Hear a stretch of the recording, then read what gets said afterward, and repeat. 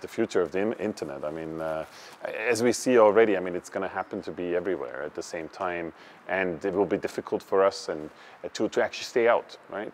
So as futuristic as Matrix was looking like, I mean, sometimes you catch yourself to be locked to your screen, and that I would say is probably one of the dangers that we're going to. Not so much that we're really connected to machines, but we actually want to be fully embraced by the technology in our everyday surrounding.